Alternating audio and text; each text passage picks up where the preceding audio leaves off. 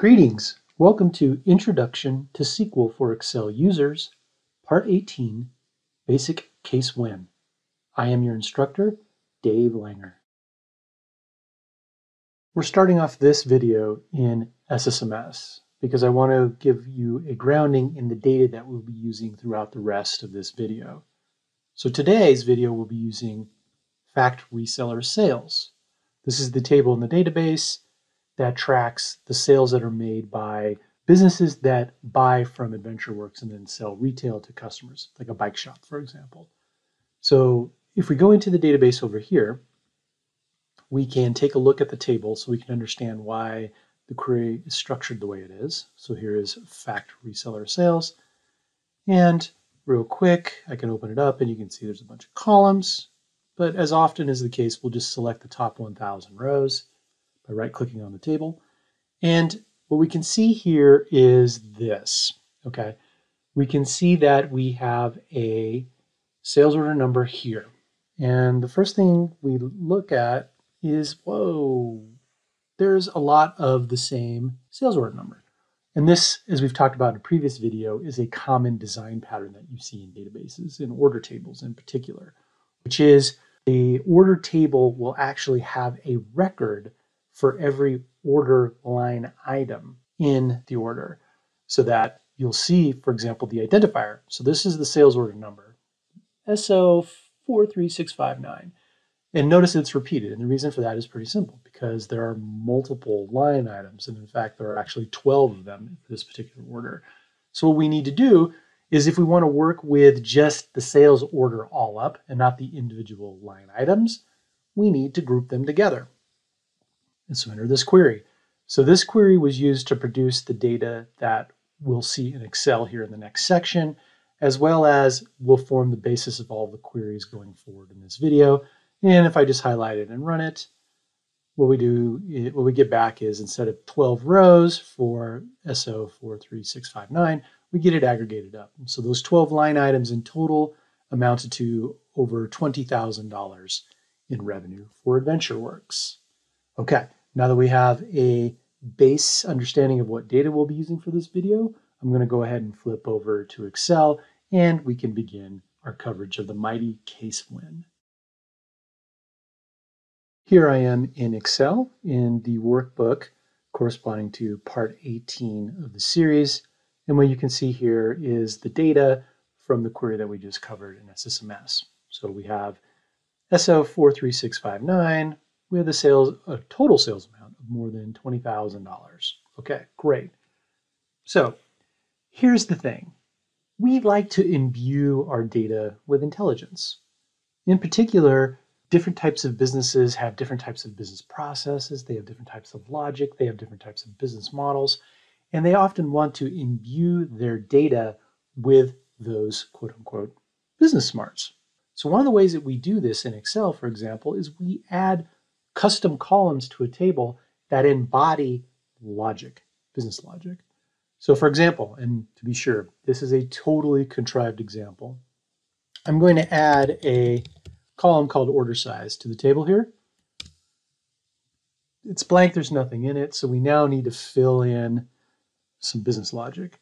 And let's say, for example, that the sales manager for AdventureWorks' reseller sales team decides that he would like, or she would like, to imbue different types of business processes, whether a order is quote unquote large or it's quote unquote small.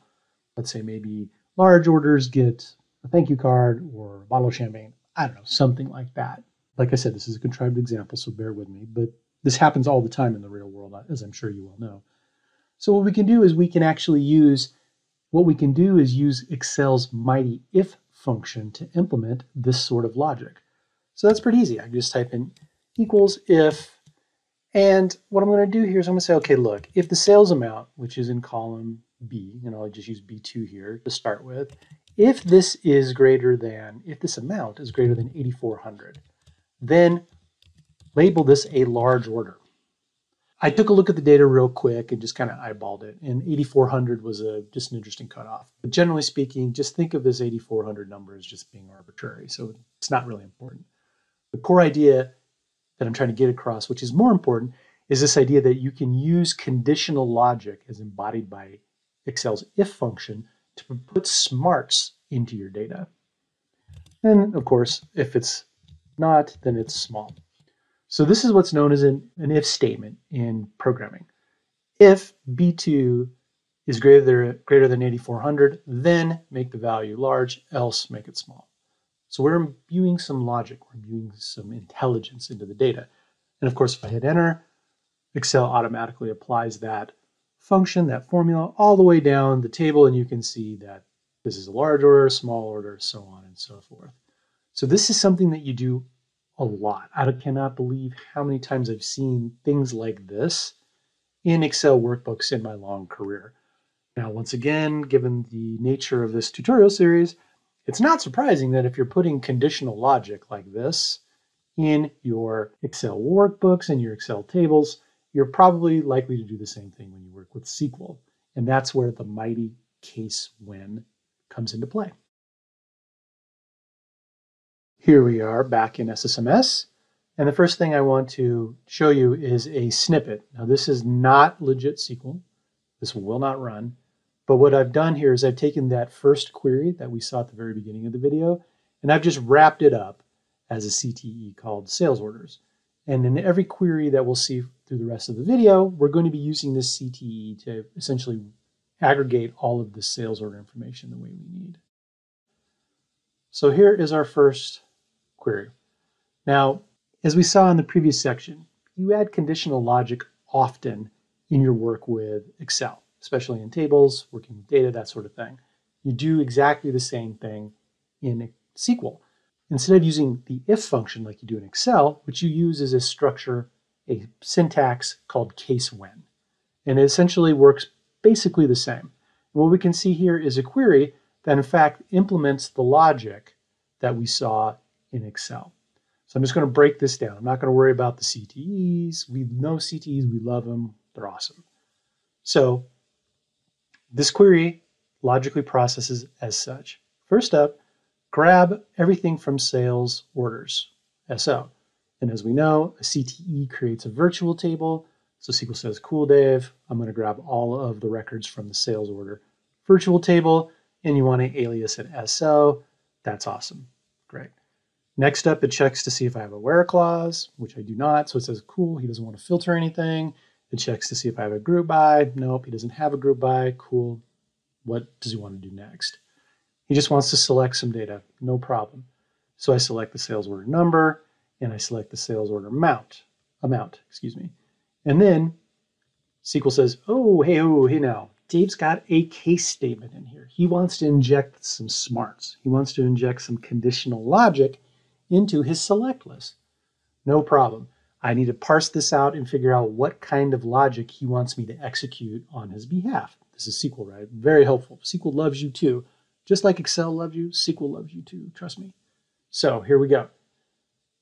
First up, I say when, and this is when SQL says, okay, this is a condition, right? This is a condition. This is a logical condition he wants me to check out.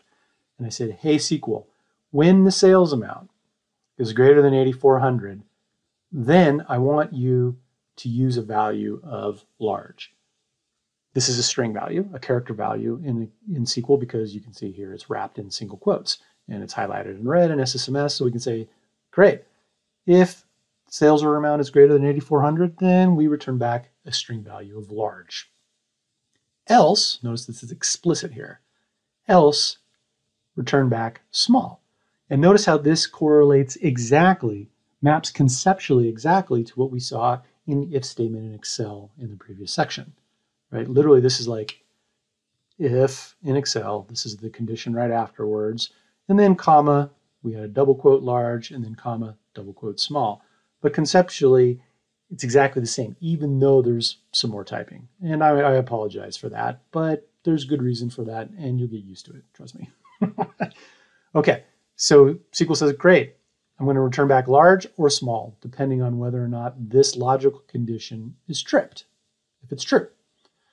And then we end off, this is how we start our case statement, our smarts, and this is how we end it. And then, of course, as we know, generally speaking, if we don't provide an alias for this data, SQL won't know what to call the resulting column, so we give it an alias and we call it order size.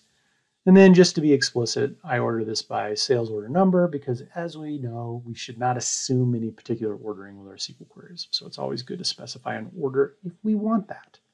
All right, so if I highlight this bad boy and I run it, boom, we get back exactly the same data that we saw in Excel. So case when is mighty. Case when is awesome. As we'll see in subsequent videos in this series, when you're doing analytics, when you're using SQL to pull data, massage it, and perform analytics on the data, either directly in the database or after you pull the data out of the database, you use case when all the time. All the time. It's how you create new and interesting columns of data from millions of rows in your database. Maybe you load them in Excel, or you load them in R, or you load them in Python. I don't know, whatever tool you're using, and you execute some analytical goodness on it. You use case when all the time. Okay, so let's go ahead and flip back over to Excel and take a look at a more complicated example, a quote unquote smarter example, when we're going to say, look, what if I need to have a whole bunch of logical conditions, all kinds of smarts embedded into my data all at the same time? Okay, back in Excel. And what we can see here is I'm on another worksheet here in the workbook. This is just the same data as we saw before. What if the if function in Excel is not enough? What if it's not enough smarts? Because essentially you only have two results. You check something and you say, if this thing is true, then large or else small. That's what we saw in the previous Excel section. So you can use the ifs function in Excel to incorporate many logical conditions all at the same time. So let's try that out. So again, let's go ahead and add a order size column to our table. I'm just going to double click it to make it a little bit bigger. And we can say, cool, I would like to use the ifs function, ifs function. And you can see here, checks whether one or more conditions are met and returns a value corresponding to the first true condition. Cool. So we'll go ahead and say, awesome sauce. If B2, which is the sales order amount, is less than $1,545, we're going to go ahead and return back small. Okay, great. And then we can say, well, I'm not quite done yet. If B2 is less than 8,400, then return back medium. And if B2 is less than $34,234, return back large. Oops, large. And then lastly, if B2 is greater than or equal to $34,234, return back extra large. Oops, extra large. All right, cool. That was a lot of typing. But notice that this is a even more realistic example. I've worked in many companies where this kind of logic happens all the time. You know, you wanted to denote whether a customer is like bronze, silver, gold, or an employee's this or that or whatever. So you have these kinds of arbitrary cutoffs, which are hopefully data-driven, by the way. So they're not necessarily that arbitrary. They're data-driven, and you get some sort of classification scheme. Now, notice here that ifs, as we saw in the documentation that I read a little bit earlier, it chooses the first one. That's true. So if, let's say B2 was $1,322, you're going to get back small. It's not even going to check the rest of this stuff because it's going to say, look, I found a condition that was true, and the first one that's true, I'm going to use and return back the appropriate value. And this is exactly, by the way, how case when works as well. Case when in SQL works like it goes through each one of the when statements, and the first one that it finds that works, it's the one that gets picked. So it works exactly like it does in Excel. So hit enter here, and you can see how we filled out all of this data lickety split. We've got smalls and larges and mediums and extra larges and all sorts of things. Once again, these numbers up here, I did pick based on data, but it doesn't really matter what logic I used for them. I just use some data, pick some points just to illustrate this idea of like you can incorporate all kinds of smarts using something like ifs in your tables of Excel data. Okay, let's flip back over to SQL for the last section of this video. Back in SSMS, and what we have here is a query that mimics what we just saw in Excel using the ifs function, which is a multi-conditional logic situation. So I'm not going to drain this because essentially the code is basically the same, except for the fact that we've added 2 additional whens here. So let's just talk about how this works. So what happens essentially is this. Every row that comes back from your query, right? Every row that comes back from the final virtual table. The virtual table that's created from all of the from and join tables that are filtered by where, that are grouped by, all those sorts of things. Everything that happens before hitting the select list produces a virtual table. And then what happens is every row of that resulting virtual table is fed through the case statement to see if any of the whens actually are tripped, or I just fall down to the else.